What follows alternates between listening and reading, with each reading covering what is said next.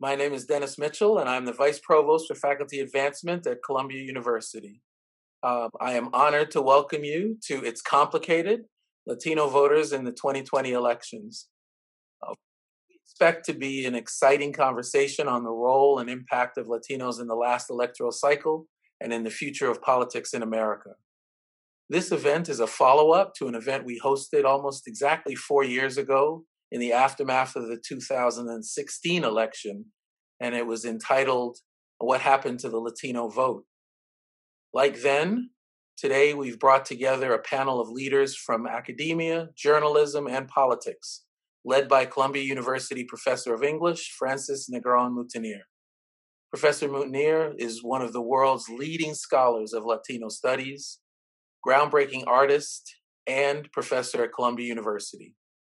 Her scholarship and artistry span a wide range of forms, such as film, public art, and essay, with a focus on the Caribbean, the African diaspora, and Latinos in the United States. A link to her extensive and impressive biography, as well as those of our other speakers, can be found in the chat. I'm grateful for her leadership and vision. Welcome our other speakers. And with that, I'll turn it over to Francis. Thanks so much. So I wanted to start by thanking everyone who made today possible, especially the wonderful Adina Berrios-Brooks, Assistant Provost for Faculty Advancement at Columbia, and co-architect, I would say, of both the 2016 and the 2020 event. And of course, the equally wonderful Dennis Mitchell, Vice Provost for Faculty Advancement, and our panelists. In our 2016 event, which was titled What Really Happened, I think, Latinos and the 2016 election, we analyzed election dynamics from Latino perspectives, not only to get a clear picture of what happened, but also to consider future praxis, as these things are not merely objects of study for us. Two of the questions that dominated the debate at the time were, one, given the critical and enormous role that anti-Latino immigrant rhetoric played in Trump's campaign, why didn't more Latinos turn out to vote? And why did so many Latinos, relatively speaking, supported the Trump campaign? In 2016, I like to remind us that the journalist's favorite word to describe the Latino electorate was still the sleeping giant. In 2020, the sleeping giant trope seems to have been put to sleep, or at least suspended. And now there's a new one. And I only mention this word once because I have problems with it. Latinos are now, as we said, to be best described as not a monolith. That is, not uniform and unmovable. In fact, they are complicated. I guess it's something of a step forward to go from asleep to complicated. But as poll data became available, the notion of complicated seemed to mean that despite more Latinos voting Democrat in the prior election, a higher number were also planning to vote Republican. The idea that Latinos are complicated also, you could say, reached new heights when the press began to more extensively cover the fact that the chairman of the far-right white supremacist organization, among other descriptors we can use, known as the Proud Boys, is a self-described Afro-Cuban man named Enrique Tarrio.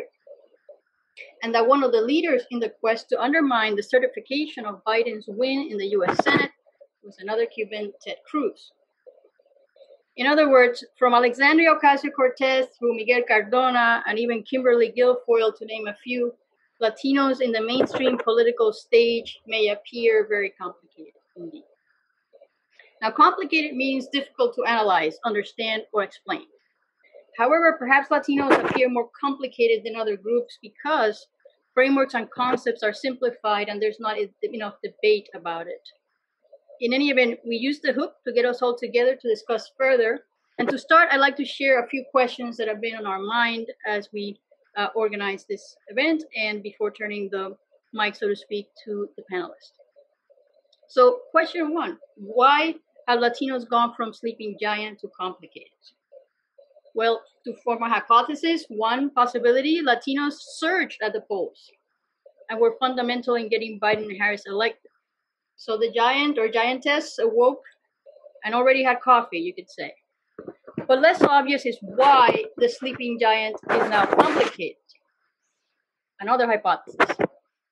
When used by many journalists, it seems the moniker is an attempt to grasp not the complexity of the United States or Latinos, but to mark that Latinos are not behaving as desired or expected.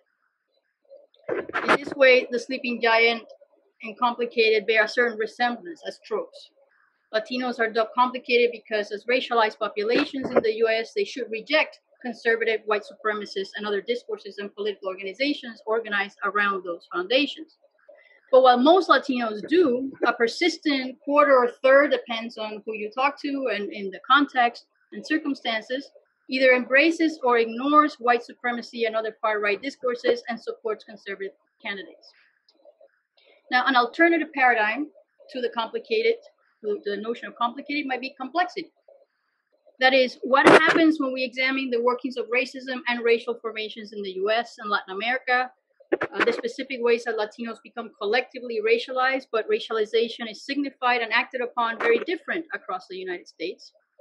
What happens when we take into consideration the relationship between the US and the countries of origins of immigrants, in the case of Puerto Rican colonial migrants, as well as we take into account where they reside, their class and education, gender, age, sexuality, and so forth.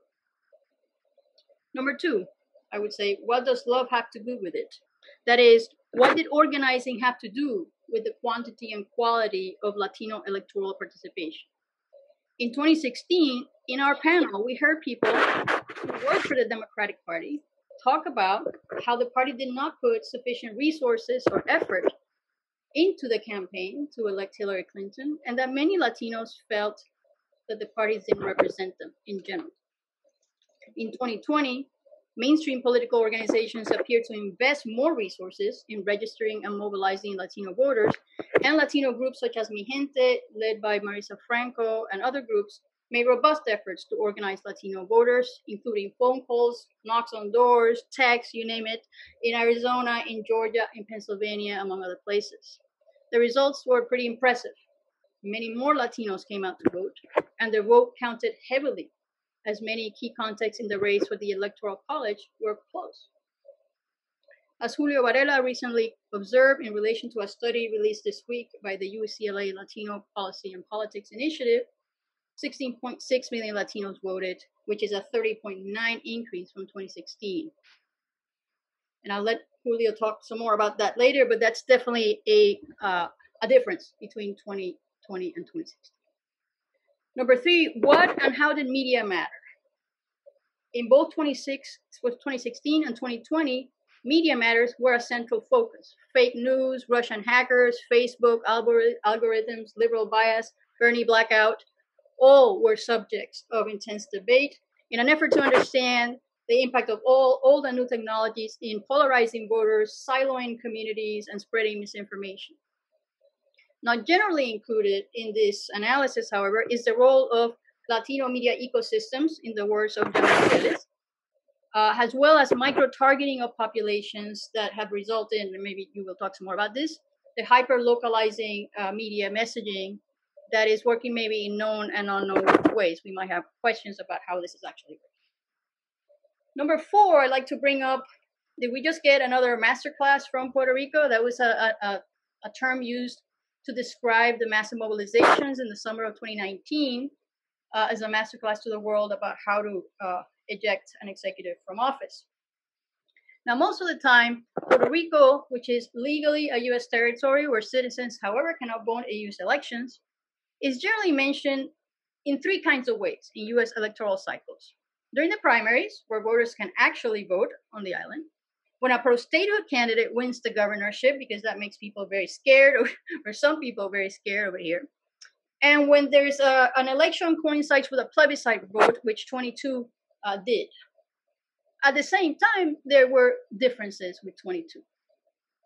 While perhaps not the revolution some people wanted or expected, the 2020 election process there in Puerto Rico was remarkable in multiple ways. And its inclusion in this context is not an attempt to say that politics there are the same as politics here, but rather to call attention to the possibilities that voters there opened up and to provide spaces for connection between like-minded movements throughout, let's say, the Puerto Rican Latino diaspora. Among the many shifts that occurred, I will mention two. One, the increase in support for Movimiento Victoria Ciudadana, a party officially founded in 2019 on an anti-colonial but a post-status platform, offering to tackle the country's critical problems, including corruption, debt crisis, gender violence. The increase was registered in various ways, including that the gubernatorial candidate, Alexandra Lugaro, received 14.2% of the vote, and the still possible election of candidate Manuel Natal, here with us today, as the mayor of the biggest city, San Juan. Victoria Ciudadana also elected progressives like Rafael Bernabe and Ana Irma Rivera Lacen, who also became the first openly lesbian and Black feminist legislator in the Senate. There was also a shift in voting behavior for those voting for status-oriented parties. So while 52% still voted for statehood in the consultation, less than 32% voted for the pro-statehood candidate. And the pro-independence party candidate likewise received 13.7% of the vote in a country where the independence option has not received more than 5% of the vote since 1967. Lastly, when we organized or thought about this event right after a little before the elections, but around that period, much has happened since then. It's amazing, but a lot of things have happened since then.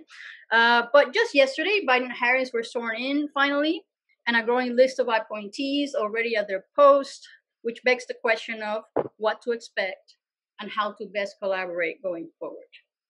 So to engage with these questions, I'm accompanied by four distinguished and exciting panelists, at least for me.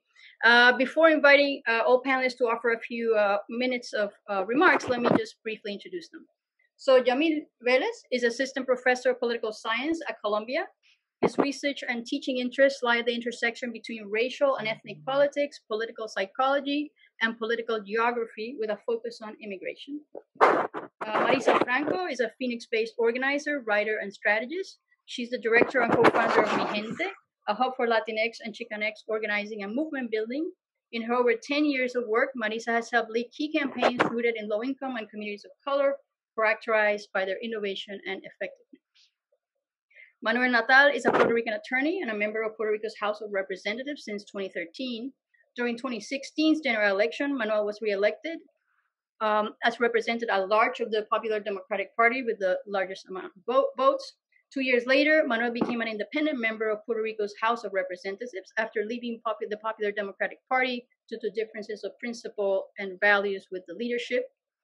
Representative Natal is currently part of a new political movement that seeks to end corruption, overturn austerity, and move beyond historic stalemates.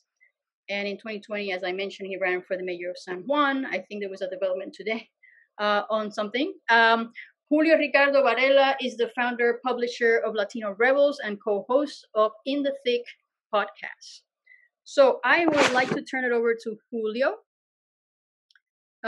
Give us some idea what's happening. Oh, first of all, thank you for the opportunity. I think what we're seeing, and I can speak at it from like a political journalist perspective more than anything, but I think what we're seeing is sort of an intense battle of two narratives. One that is incredibly mainstream and a little bit simplistic, that is still grounded in what people think the Latino community is in 2020. One that's grounded in a history based on Cold War politics, migration, media markets in Miami. The list can go on. And I think when we tend to forget when the election results were coming in that night, that everyone seemed to focus on Miami-Dade as the only place where anyone of Latino descent comes from. And it was a disservice, I think. I think political journalists who are my colleagues really dropped the ball on that. Because one of the things that was missed, if you were actually covering the election, and I did cover the election from a Latinx space. I did make, I wasn't on the ground as much as a lot of fantastic Latina and Latino journalists are from, I can think of Yasmin Ulloa from the Boston Globe. I think of Jennifer Medina from the New York Times. People that were really looking at this through a lens every day on the ground. We all kind of knew that there was sort of an enthusiasm for Donald Trump, but we also weren't surprised. And I think there was this shock on election night that, like, how can Donald Trump win Miami-Dade? It's because he invested in the community. And it was part of the campaign strategy. Actual dollars were put into Miami-Dade after 2016. The same case could be made in the early parts of the primary, which I covered regarding Bernie Sanders. One of the biggest lessons that the Bernie Sanders campaign made after 2016 is that they were tracking very well with younger Latinos and Latinas, and saw it as an opportunity to invest in certain places. People tend to forget that, for example, Clark County in 2016, Hillary Clinton defeated Bernie Sanders in that primary. That he flipped it. Bernie Sanders actually won a lot of urban Southwest precincts, and there was this notion of Theo Bernie, which kind of led the challenge of where was the Joe Biden campaign, which was an issue. So what really comes down from this is sort of that was never really discussed. There was this surprise that Arizona all of a sudden was engaged, when anyone that has been covering Arizona for the last 10 years would tell you that grassroots activism started the moment SB 1070, anti-immigration law, was a reality. And that's 10 years of organizing. Same thing in Georgia. Mentioned Mijente and Marisa. That was built on a multiracial, multi-ethnic coalition with the realization that the New South was becoming more Latino and Latin American, was changing in front of our faces. This didn't happen overnight. States like Georgia, even a state like North Carolina, which had an opportunity. So what the bigger takeaway is that what you're seeing, and to go back to the point about the two narratives, what you're seeing is a mostly white, male, political science data coverage, the 538s of the world, the upshots of the world, who are still trying to come to terms with this notion that the Latino community is going to vote in a block. And anyone who's grown up in any situation, in any community, whether you're Puerto Rican, Mexican, Cuban descent, Dominican, Central American, growing up in this country or coming from another country, would tell you that just never was a reality. But what was interesting, and this is the other missed story, was the pandemic. Because the turnout, and there's a record turnout, and the good folks at UCLA, and I encourage people to look at this report, LPPI, UCLA Latino. I also wrote a story for Latino Rebels. The pandemic played a part in this, not just Donald Trump. And to say that you've increased the Latino vote, the estimate of a 30.9% increase over an election cycle, where you have 16.6 million voters, and they help turn states around. There's an argument to be made that Arizona, Pennsylvania, Wisconsin, Georgia, as part of that multiracial coalition, Nevada, those all went to Joe Biden because of Latinos coming out, grassroots work, not necessarily money coming in. I think my last two final points is here. You mentioned the sleeping giant, Francis, and I need to quote my good friend Marcela Garcia of the Boston Globe, who I just recorded with earlier today, who basically says it is a trope, And Marcela makes a point about the sleeping giant, saying it puts the onus on the community to wake up. Someone has to wake us up, when in fact, we've already been awake and we need to wake you up. And what you're seeing, and it's really exciting, what you're seeing is sort of this beginning of what I like to think of as real political power. That now what everyone has been predicting is starting to happen. But you wouldn't know it if you read Upshot or 538. You wouldn't know it because everyone has an obsession with Miami and Southern Texas because they couldn't believe that Latinos would vote for Donald Trump, where everyone I would know whether, we can get into the conversations of race and class and culture and gender and Latin Americanness and colonialism and all the factors that make us all as complicated as we are. There is no surprise. There's a reason why I predicted that the exit polls would be what they were. I missed it by a point. So I think it comes down to issues of representation in media, access, being able to have voices tell the stories of the community. It's happening slowly, but I think it's also very important to note that it's also seen as a threat.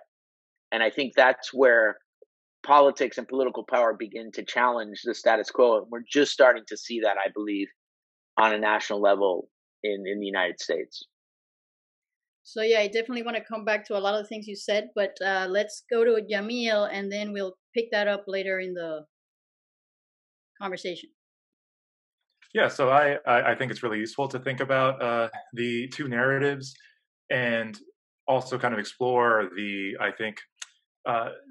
difference between what seemed to be kind of the snap judgments that people were making on election night, which very much seemed to fall into this thinking of Latinos as kind of voting generally, in a monolithic fashion, with the exception of Cuban Americans, kind of, placing an asterisk on Cuban American participation and partisanship.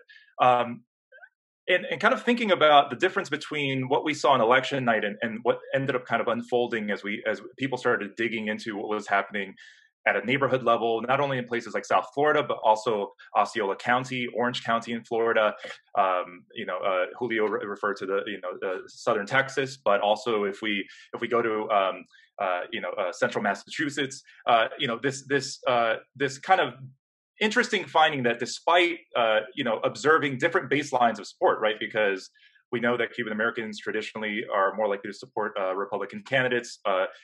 Latinos of other kind of national origin groups tend to vote more Democratic. The interesting thing was, despite kind of the different baselines, we did see a very similar kind of shift, rightward shift across a variety of states. And people who have kind of looked at immigrant dense neighborhoods have observed similar shifts at the precinct level. And I think one of the what I at least appreciate in terms of some of the post-election coverage is to acknowledge this complexity, as opposed to, as Julio referred to it, as having these, for the most part, kind of data journalists expressing shock, having them come to grips with the fact that you're dealing with a heterogeneous population, not one that you can kind of treat as to some degree being in the kind of strongly attached to the Democratic Party. And so for me, I think one of the most fascinating kind of aspects of the 2020 election, which I think I imagine a lot of political scientists, but just political analysts in general, are going to try to explore, is kind of breaking apart what explains those shifts. So why was there a rightward shift? Was it, so some of the hypotheses include that Trump was already, his baseline of support was very low. So there was only up, you could only go up from there. Other explanations kind of dealt with the gendered nature of Trump and the way he presents himself. There are a lot of, many explanations that might, come to mind when we try to think about these rightward shifts. And I think one of the most exciting things, at least about thinking about Latino politics, is to acknowledge that there are complexity. Not only is the community complex, but the explanations for their political behavior is complex. And we really need to grapple with that, at least speaking as a political scientist. All right. Thank you, Jamil. I think Marisa is not on the line yet. So, Manuel, do you want to tell us a bit about what's going on or what has been going on and still going on in Puerto Rico in terms of 2020? Perfect. Well, buenas tardes. I appreciate this opportunity.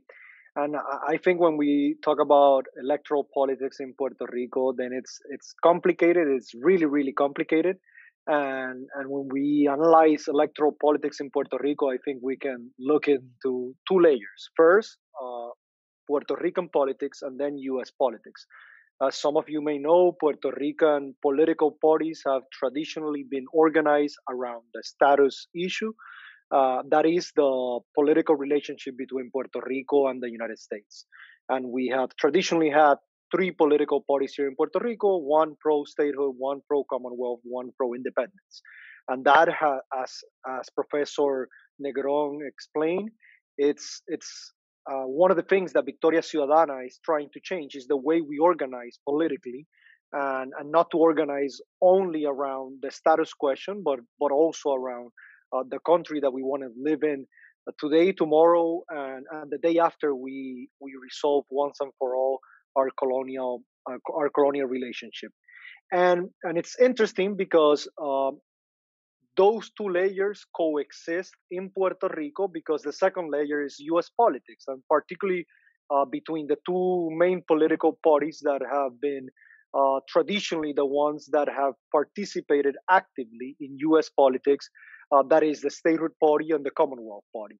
And you have people within both parties that identify in U.S. politics both with the Democratic Party and the Republican Party. Right now, our resident commissioner in Washington, Jennifer Gonzalez, she's a member of the Statehood Party in Puerto Rico, but she's also a member of the Republican Party in the United States and in Puerto Rico. Our current governor, Pedro Pierluisi, he's a member of the Statehood Party in Puerto Rico, but he's a member of the Democratic Party in the United States. And I think that element is obviously important to consider, particularly when we talk about Puerto Ricans that have moved to the United States, and whether they participate or not on U.S. politics, one, and what's their affiliation once they participate in U.S. politics. But so that's the first thing. In Puerto Rico, it's politics. It's really, really complicated, at least electoral politics. The second thing is that the 2020 elections, without a doubt, were historical elections in Puerto Rico, both because of the results, but also, unfortunately, due to all the irregularities that happened during the election, before the election, and after the election. Irregularities that today, on the third week of January, we're still trying to search for answers here in Puerto Rico. In terms of the historic results of these elections, this was the first general election. And in Puerto Rico, it's important to point out that we have elections every 4 years. And that November, we go out and vote for everything. We vote for the governor, we vote for our legislative assembly, we vote for our municipalities, we vote everything every 4 years. And so this was the first election in Puerto Rico since Hurricane Maria. This was the first election since the summer of 2019 in Puerto Rico. So there was a lot of expectation with this general election in Puerto Rico, because obviously the people that were going out to vote on the 3rd of November of 2020 were very different from that went out to vote in 2016. So there was a lot of expectation in terms of change. We had a new political movement in Victoria Ciudadana. We had the two-party system in Puerto Rico that had suffered a lot, including in the 2016 election, in which we had the first independent candidates for governor in Puerto Rico. And between those two candidates, they managed to receive close to 17-18% in the last general election. So there was a lot of expectations to this election. The results, in my at least from my point of view, I think we definitely succeeded in many areas. In some, we didn't move the needle as far as we expected. But the two-party system here, in terms of the people that went out to vote for a governor position, close to 40% of the voters that actually went out to vote decided to vote for options outside of the two-party system. And those results are historic in itself. The current governor of Puerto Rico was elected with close to 32%. Less than 500,000 people voted for this governor. To give you a little bit of perspective, Luis Fortuño, who was governor elected by the statehood party, a Republican, who was elected in 2008, so just 12 years before, he was elected with more than 1 million votes. And fast forward 12 years later, and his then party ticket companion, Pedro Pierluisi, who back then was resident commissioner, he managed to get close to a little bit over 400,000 votes. So I think the two-party system was definitely affected by this election, and then we were able to elect, particularly in the Legislative Assembly, a very, very diverse group of individuals, both from Victoria Ciudadana, from the Independence Party, and then from a more conservative right-wing party that was also created towards this general election in 2020. I think something interesting to point out and kind of to engage, I guess, the relationship with the U.S. politics. In these elections in Puerto Rico, we had close to less than 300,000 vote in comparison to the last general election. So that represents close to an 8% decrease in participation. We still don't necessarily have all the answers in terms of where those people went, whether they just decided to not participate on the general election, or if those individuals left the island as a result of the economic and fiscal crisis that Puerto Rico has been going through, particularly as a result of the hurricanes, the earthquakes, and whatnot.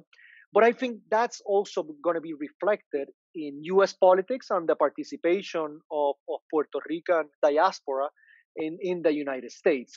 And when we get through the process of what the Electoral Commission here does to kind of clean our electoral registry, we're going to be able to tell how many of these individuals that didn't vote, they didn't vote because they have registered to vote outside of Puerto Rico, particularly obviously in the United States. And I think, and with this, I'll round up my initial intervention. And I think that's something particularly different with this election. I got a sense, particularly from my friends, that for different reasons have been living in the U.S., whether it's since this economic crisis started in 2006 or a little bit earlier. I think this was the first election in which I got a sense that they were actually committed to participating in the electoral process in the United States. And that, I think, has a lot to do with the fact that particularly Puerto Ricans that have left Puerto Rico in the last couple of years due to the economic crisis, the hurricane and whatnot, have done so thinking that they're going to come back to Puerto Rico. And since they have one foot in Puerto Rico and one foot in Florida or one foot in New York or whatever it is, some of them don't even register to vote in those places because they want to continue to have the opportunity to participate in Puerto Rican politics.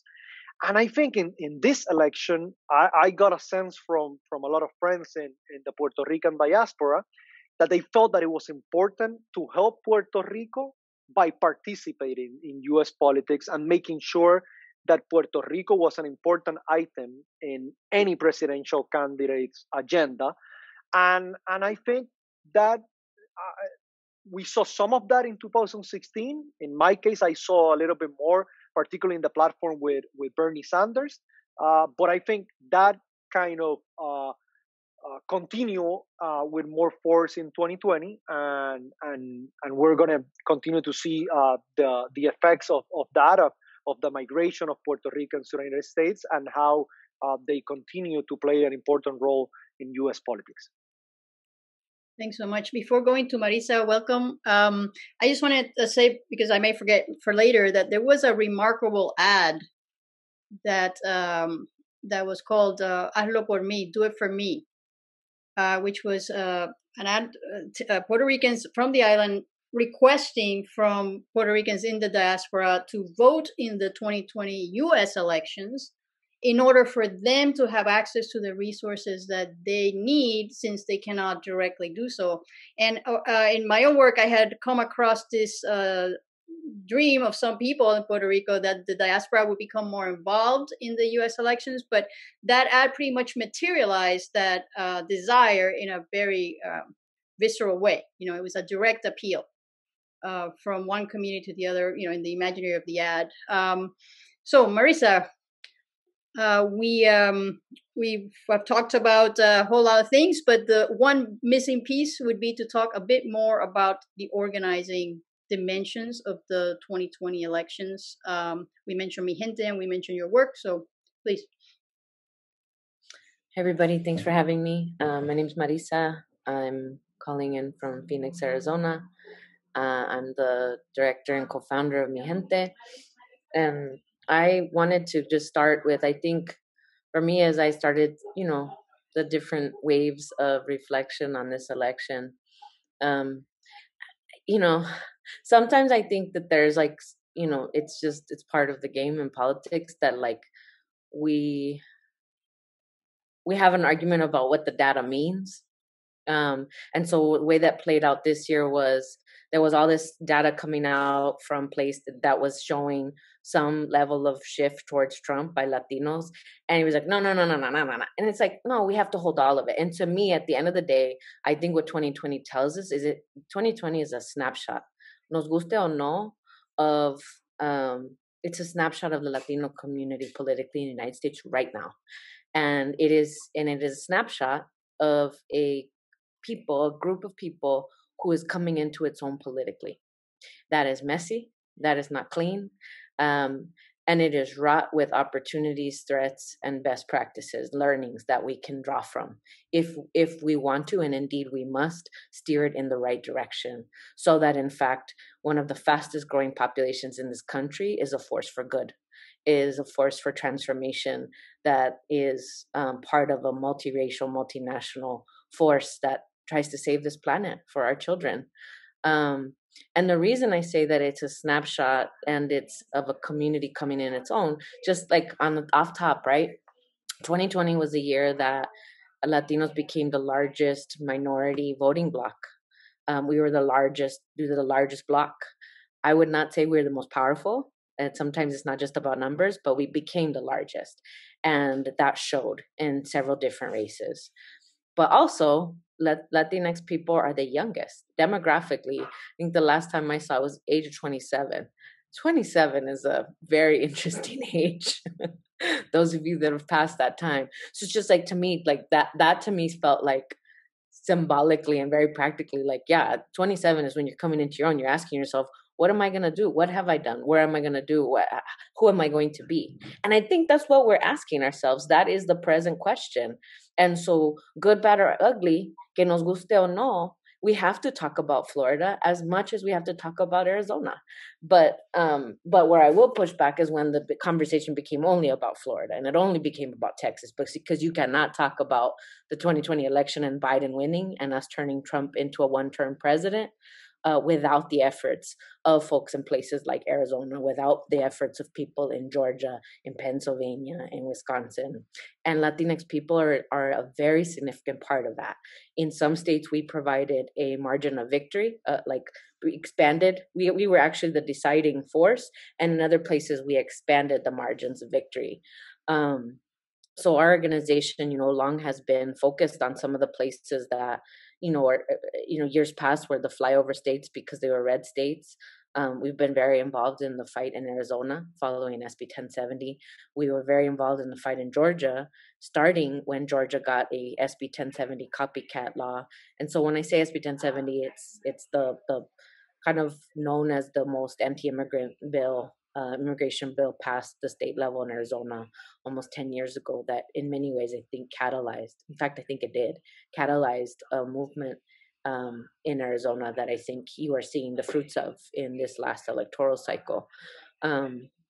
So I think that on the organizing tip, there are some things I think we know that we're seeing, and our community is very, very diverse. I think people are kind of getting the memo that you can't paint us all with one brush. At the same time, people are people, and organizing is critical. And so I think some things that we saw, trust and authenticity is very, very important. For us, that was that when we knock doors, people see us as because we have strong local partnerships and relationships, and because the people knocking on the door are from those communities, they understand we're going to be there after the election's over. No nomás estamos llegando para tocar la puerta y que voten y que ya no hay nada. I think you also saw that as a success, I would say, of the Bernie Sanders campaign. The people they hired and the way they hired people, listening and hearing from folks in their own community was very, very important. So trust, I think, is a very significant piece of it. Going in early, or just never stopping, is critical. I think, again, going back to this touch point of like a community coming into its own, a lot of our folks, the stories we're told as Latinx people, is, the kind of mythology of how you make it in the US is, put your head down, don't ask questions, and work hard. Y todo va a ir bien, right? And so, like, how that relates to politics, what is our story of struggle, what is our story in the United States, is one that I think is being reshaped right now, and being able to continue. We have to build our muscle memory. I don't want to take too long, but like, I think one of the things I used to joke about is that every 4 years there's this hand wringing if let the sleeping giant will wake up, which I really hope that's retired after this cycle. We retired it already. Yeah, very good, very good. I want to go to that retirement party. But it's like every 4 years there's this hand wringing. It's like the Olympics, right? It's like the Olympics have it every 4 years, and so it's almost like politically, it's like, are they going to win a gold medal when we haven't done a sit-up in 4 years? Like, we need to build a muscle memory of organizing, and for people to see that organizing gets the goods. So that's why after elections, someone, I think it was Maurice Mitchell from the Working Families Party, said, this is not a destination, it's a doorway. Now is when people's actually like, I voted, someone that never registered, never nada, they're voting, and they're seeing, is Biden going to do something? Is my life going to qualitatively change? Like, right now is actually when people are building the muscle memory. So those are some of the things that I think were really important. Like lessons and things that I think we've really focused on doing that I think paid off. The just last two things I'll say is like that I think we'll get into more is a media piece is very, very significant. Latinx people were some of the most impacted by disinformation campaigns. And I think it is a testament to the way our communities are marginalized in this country. And why, like, I think the work that Julio does at Futuro Media and before that Latino Rebels is so important, because our people don't have those kinds of outlets. Cultural organizing is critically important, and platform. I think platform really mattered, and you saw that. There's many examples of that in this cycle. So I'll leave it there, but excited to be here and have this conversation with y'all. Thanks so much.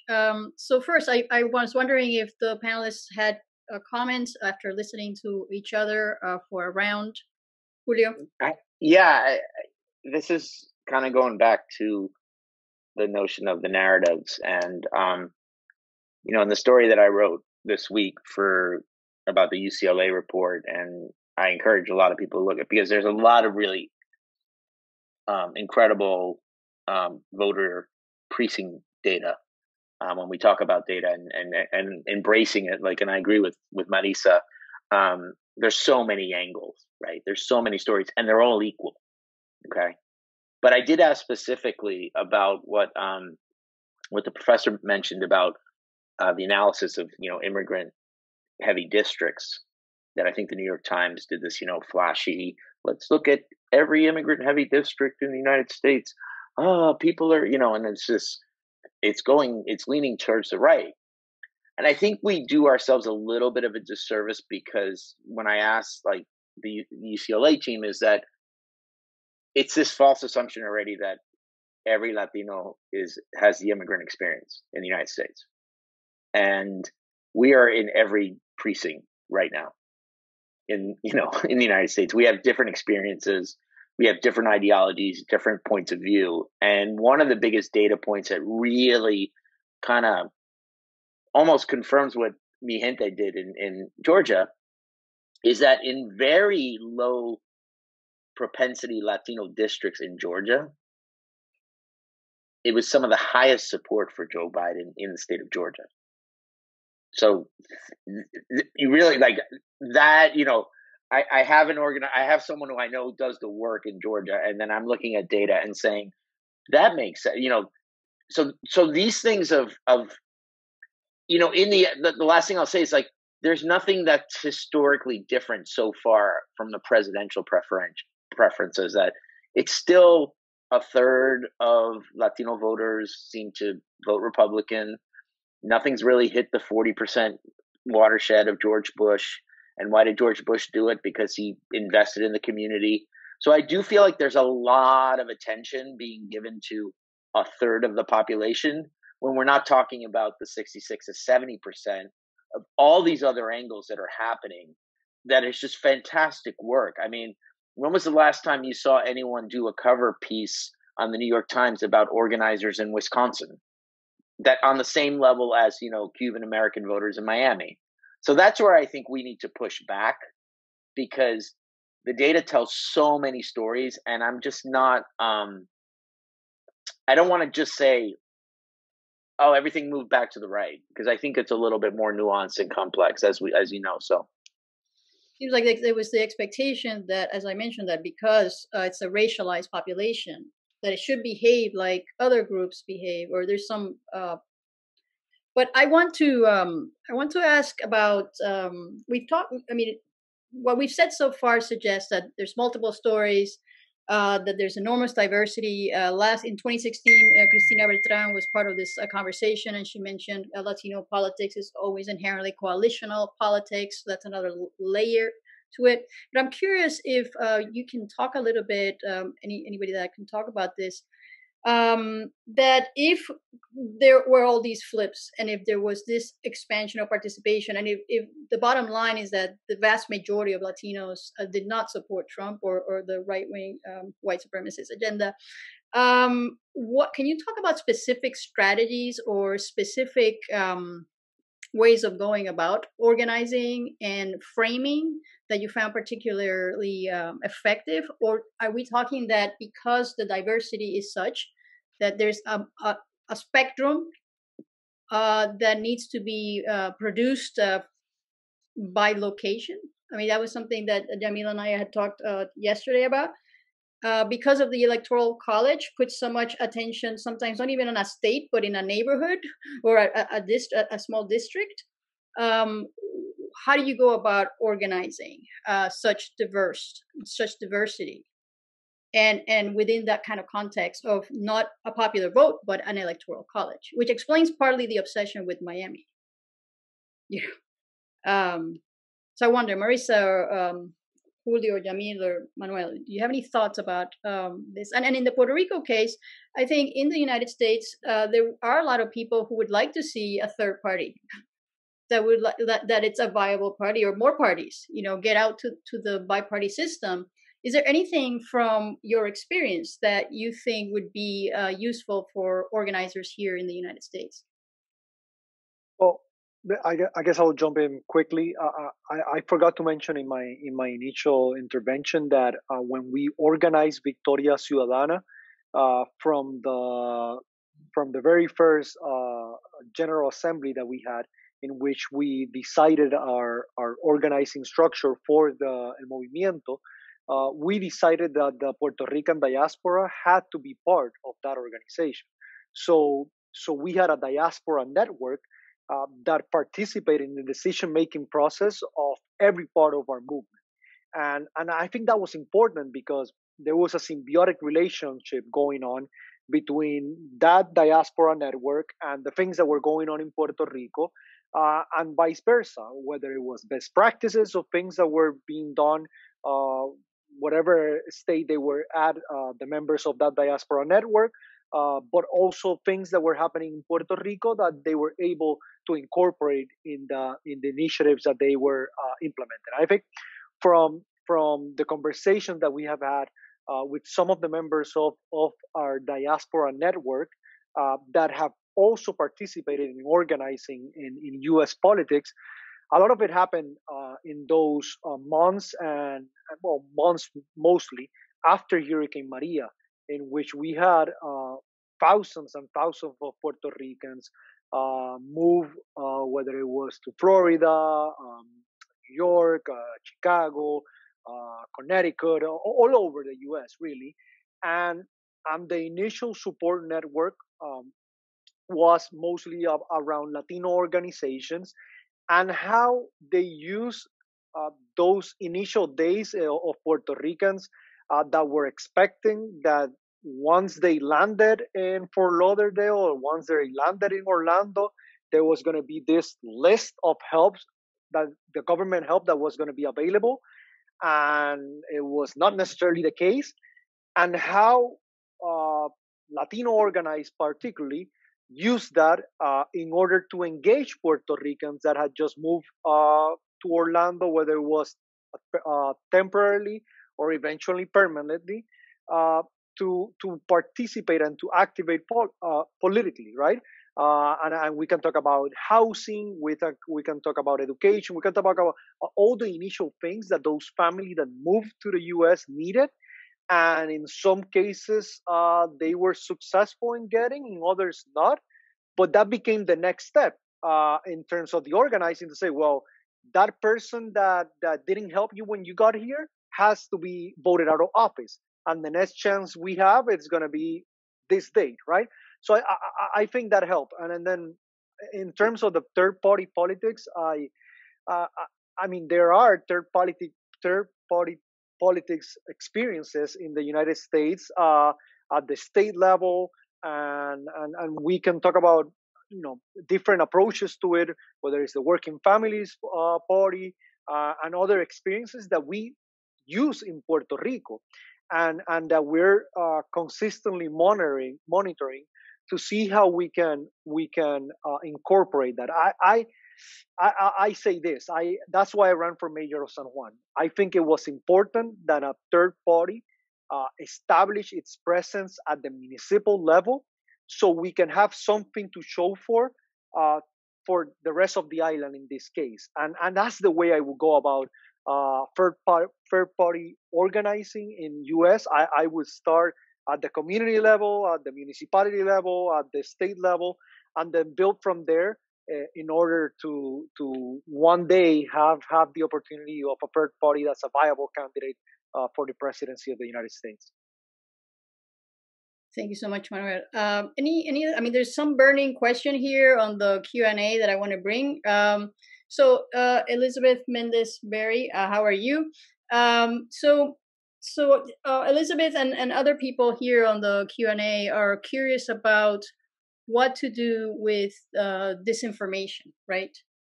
What would be some strategies? And being in Florida, very much I have seen that on a day-to-day basis, that people are tuning in to radio shows, and there's very limited other options that they turn to for information, making viable that people that ordinarily would not support Trump would have or did. So question is, what are some strategies to deal with media, both at the level of, Yamil, what you call the ecosystems, the Latino ecosystems, like conservative radio in Miami and elsewhere in the country, but also more generally? Yeah. So, the reason why I refer to, this kind of world of information that kind of surrounds Latinos as ecosystems is because I think, at least traditionally, political science is really focused on the major kind of media conglomerates, like Univision, Telemundo. But I think, in recent years, there's been certainly more attention to the varying ways in which people are receiving political information, which is, beyond, podcasts like Julio's work, there are blogs, but also social media and its kind of growing influence within the Latino community.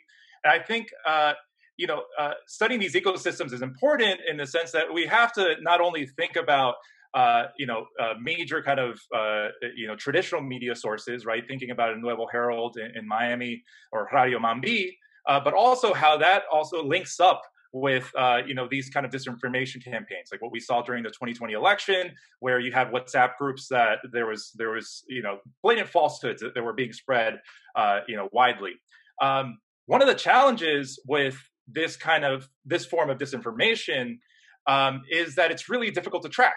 You have private encrypted platforms that, in contrast to, let's say, Facebook and Twitter, where you might include some disclaimer that there's some false news being shared. This can be shared pretty much freely. And so, one of the challenges with dealing with disinformation, at least as it relates to these WhatsApp groups, for instance, that were highlighted in the 2020 election, is that to some extent, you need to kind of bulk up the traditional kind of media environment to some extent. You need to invest more in fact checking, for instance. And there was some effort on the part of Spanish language outlets like Telemundo and Univision to invest more money in fact checking outlets. There was also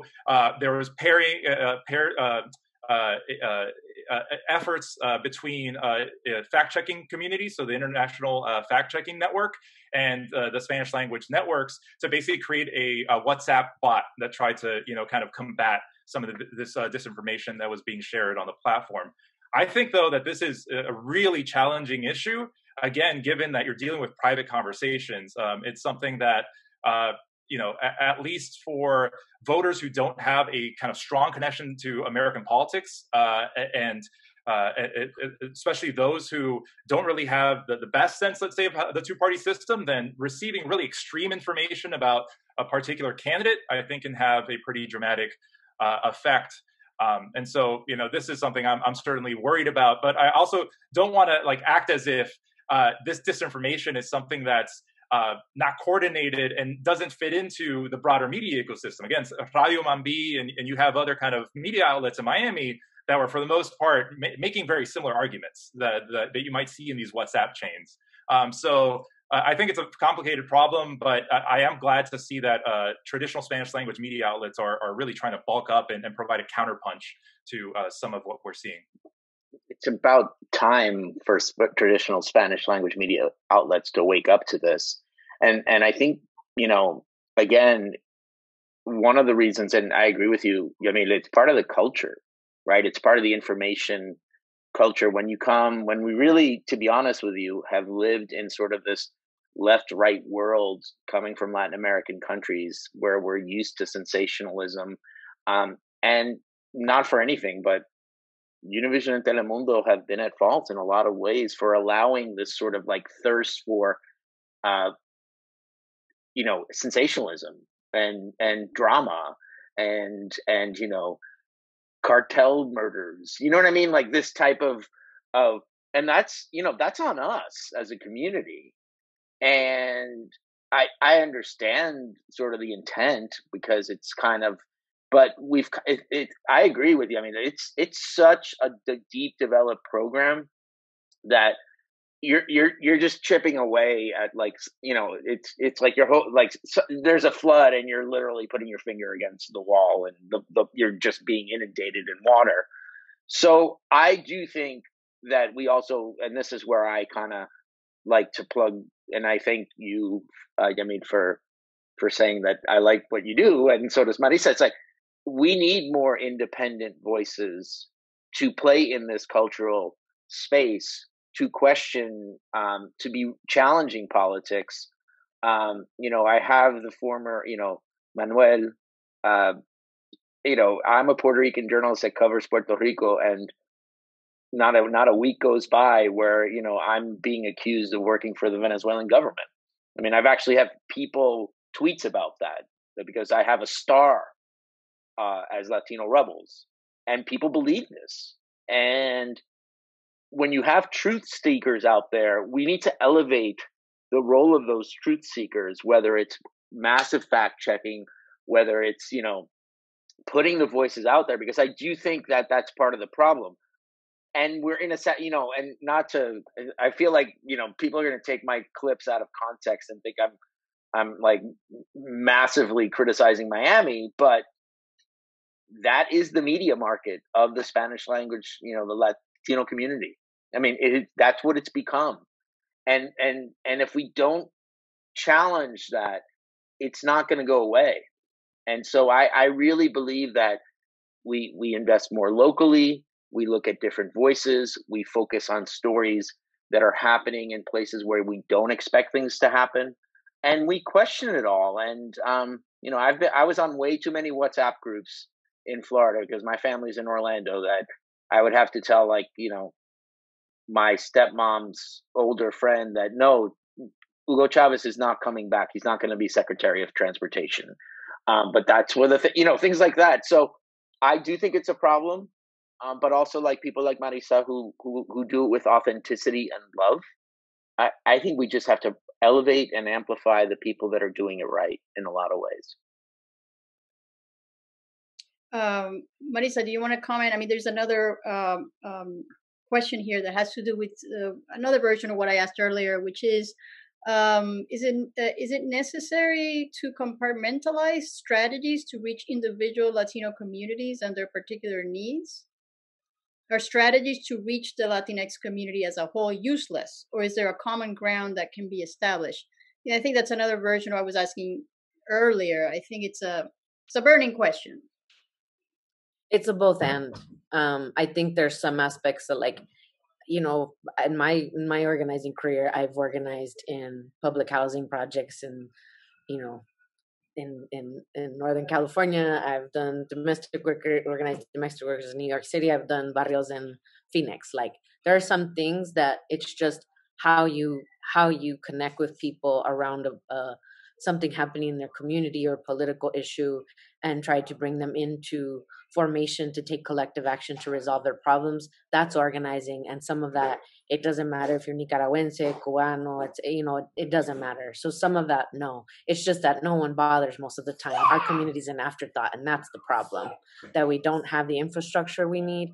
We don't have the people, and all of this is connected to the lack of organization. Because when you have organization, you have an ability to develop people so that people can find other people.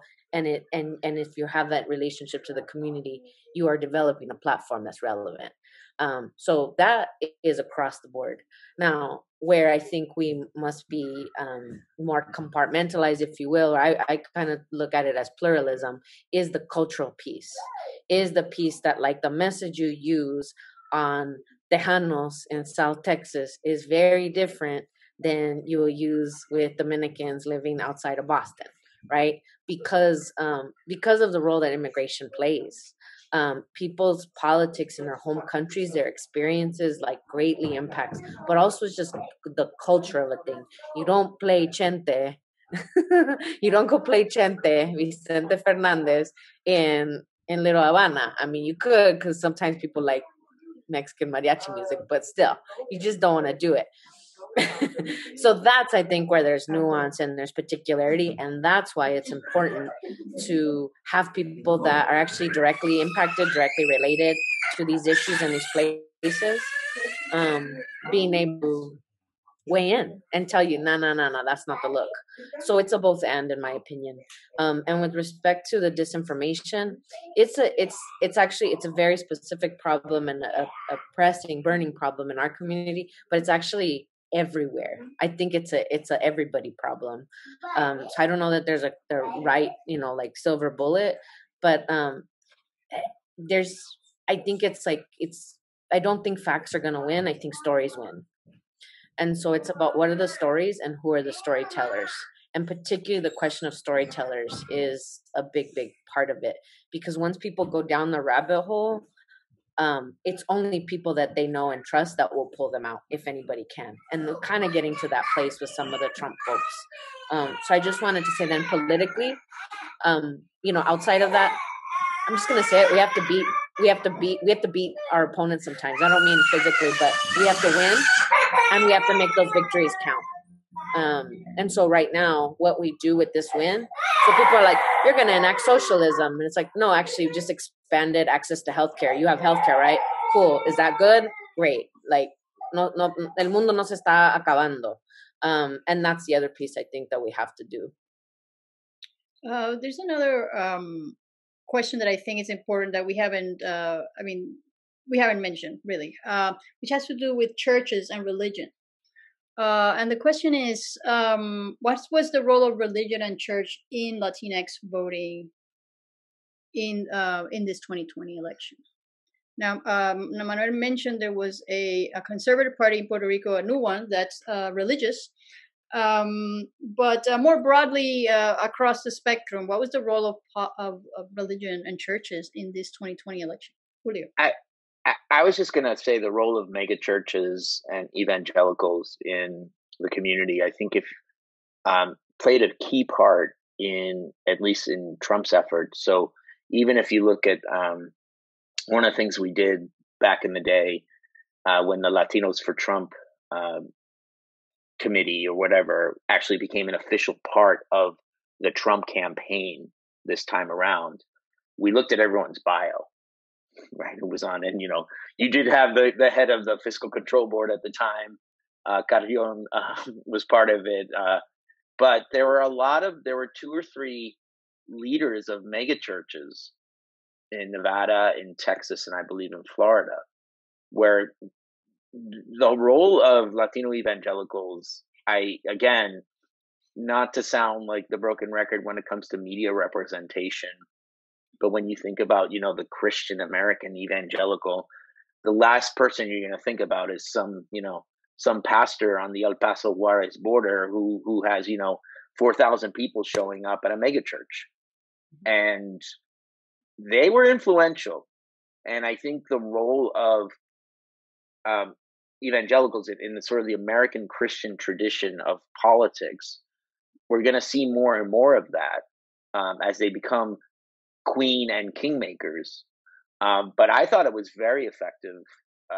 It was very smart of the Trump campaign to do it because it plays into the ideological part of what I think the Republican Party has become. They can deal with someone who, in the end, we know incited white supremacists to attack a Capitol because he's pro-life and he's for values. So a lot of the things that when people talk about Reagan and his famous quote about Latinos are Republicans, they don't even know it because of their faith background, that shouldn't be underestimated. And I do think, to be honest with you, on my last point on this, Biden's Catholicism, I think also played a role for him. I think people saw him as someone who was a man of faith, who knows he goes to church, and un buen católico. That might have spurned, maybe some older voters who maybe might have feared socialism. But I do think that that's one of those angles that we're going to see more, is this role of these mega churches being more involved in political lobbying and advocacy. And it's a platform. I mean, other than the specific, it's another platform to provide information, whether it's real information or not. And we saw it in Puerto Rico, particularly with this right-wing conservative party that was also created in 2019, that was able to elect one member of Puerto Rico's House of Representatives, one member of Puerto Rico's Senate. That they had island-wide results, and every Sunday or every Saturday, when you have your pastor saying the same things that you are hearing in all these other sensational media outlets, it's not the same when you hear it from a puppet doll that talks about chismes than when you hear it from your pastor, who's the person that you believe, right? And when you're walking around that community on a Monday afternoon, and they tell you, "Oh yeah, I heard about you guys. My pastor told me about you," and that was going to be a tough conversation to have, because usually they were not going to say nice things about us, right? And I think it goes in terms of platform and audience, and then also it goes to the previous question about disinformation. Out of necessity, in our case particularly, we had to build our own outlets to communicate directly with people without the intermediaries. That was our only hope of getting our message out there, because on the lucky chance that we were be invited to one of the main TV shows in Puerto Rico, or that we were given access to the written to the biggest newspaper here in Puerto Rico, you knew that whatever you were going to say, it was going to be editorialized to in the benefit of the two-party system that at the end of the day are the ones that pay for the ads at those newspapers. So either you just try to play the game and try to get in, and we decided not to do that, and we said, you know what, we need to know our audience, we need to know who we are trying to get our message to, and with the limited resources that we have, we need to talk directly to those individuals. And to give you a specific example, I was not invited to the main political TV analysis shows in Puerto Rico. I was not invited to the main radio shows.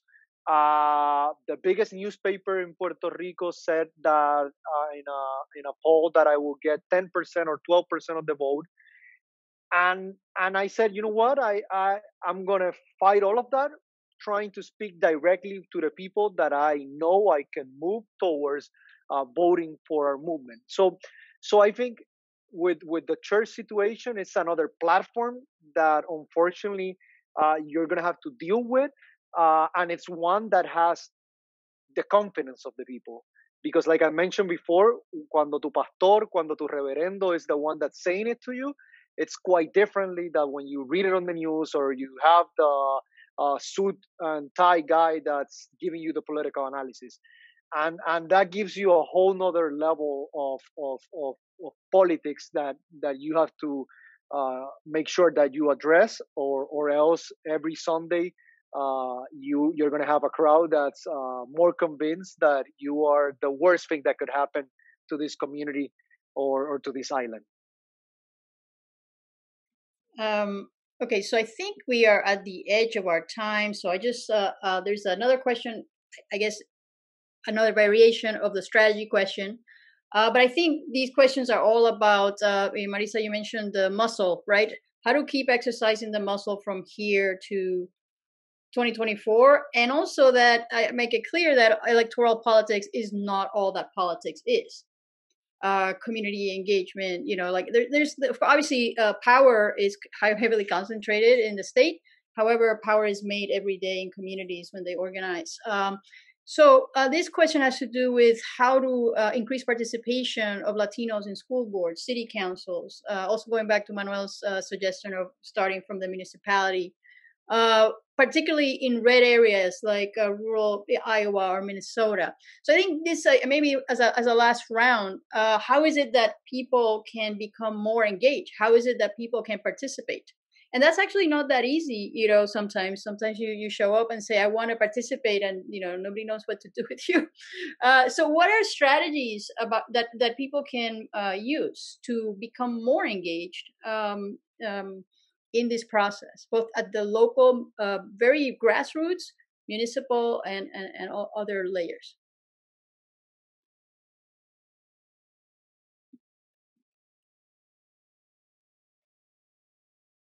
How can we get people active?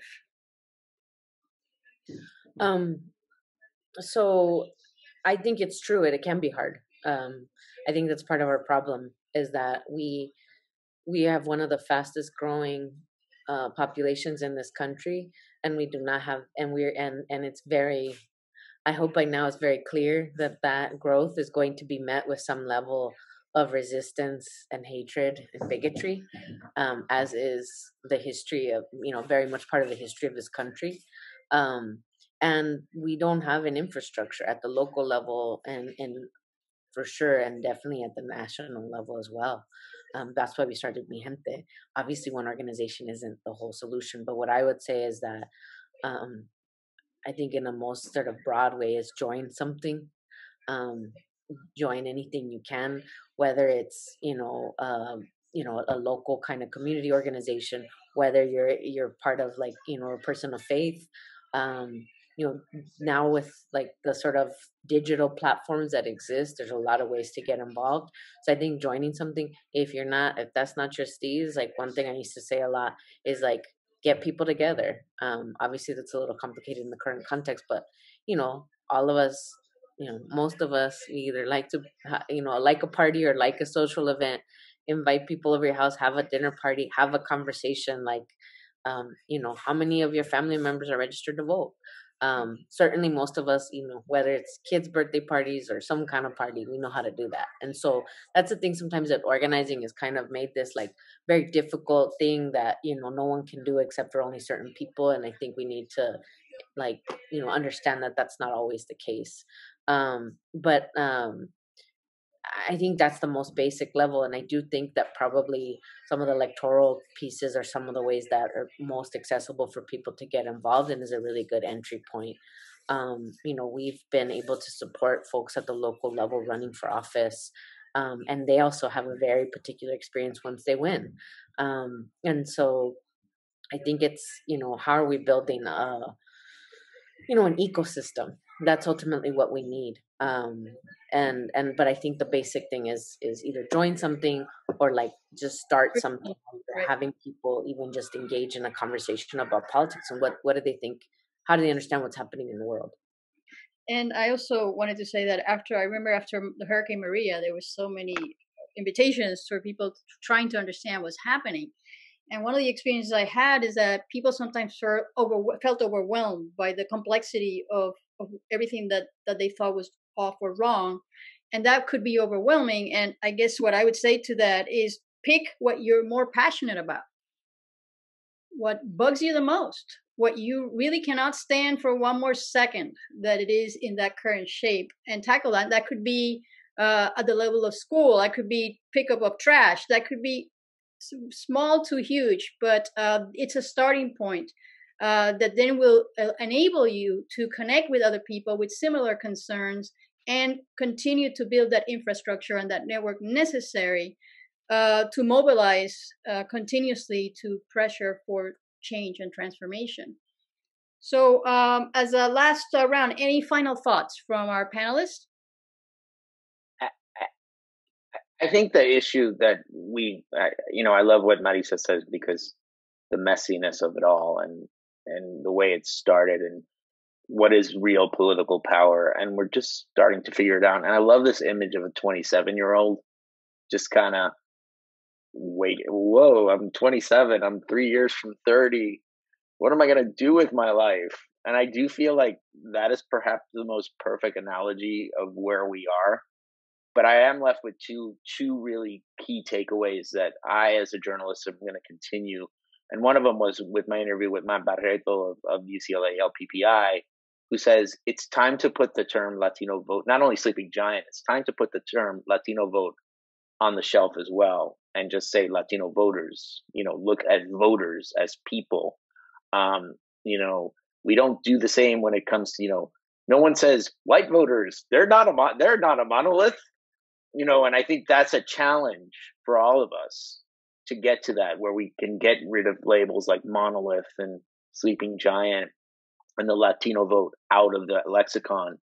And number two, because of our complexity, because of the baggage that we bring, especially in a time where we're looking for, we're seeking racial and social justice, the inward look in our community to make sure that we're representative of who we are, and we begin to have those questions about race and privilege and the baggage that we bring every one of us from Latin America, and kind of question it all. And I think those are the two things that will continue to drive it. And we own this narrative. So I'm really appreciative that we can talk amongst here collegially, because no one's going to figure it out for us. We're going to figure it out ourselves. And I agree wholeheartedly with what Marisa Franco said. We're just at the beginning, and it's nice to be 27. There's a hope. Any other thoughts to Manuel? Yes, I think there's a generational component to this, right? El cambio generacional, and I think for if I would say how we come about change, I think we bet on the future, and we bet on education, and we bet on our youth, and we bet on our children, and make sure we invest on those individuals that are going to be the gateway to their parents, to their grandparents, and I think that change is already happening, right? And I mean, I'm gonna be 35 in a couple of months. I was elected at 27. I came from the student movement at the University of Puerto Rico, and for me it was always a long game.